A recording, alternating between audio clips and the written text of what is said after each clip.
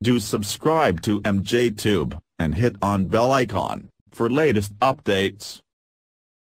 Hi there, welcome back again. I'm MJ. In this video, I'll show you some basic keyboard shortcut key of MS Excel. So I have a subtext here and the topic is how to move and to the text with using simple keyboard shortcut key. For example, here on the top, I have my cursor and I want to move here on the end. So you don't need to use the mouse going like this. Just press Ctrl, left arrow key or right arrow key to move to the end the text. So use Ctrl and arrow keys to move up and down, right, left like this. Okay.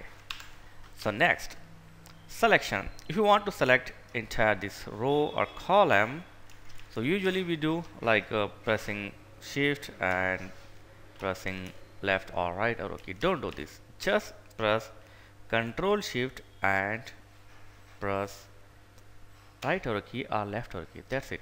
It's boom.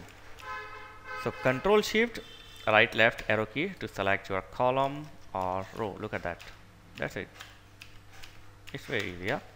So Control Shift arrow keys to select your text. Select the single line or single column, the same thing, just keep your cursor here, press Control Shift arrow keys. Okay, don't be confused, I will use a on-screen keyboard. Okay, come on. So here, so if you want to move and press Control and this arrow, look at that, Control arrow, up, down, look at that, up, down, right, left. To select your text from start to end, press Control Shift and use this arrow keys. Okay, is that clear? Yeah, it's simple, man, it's very easy. So that is a basic tutorial about MS Excel.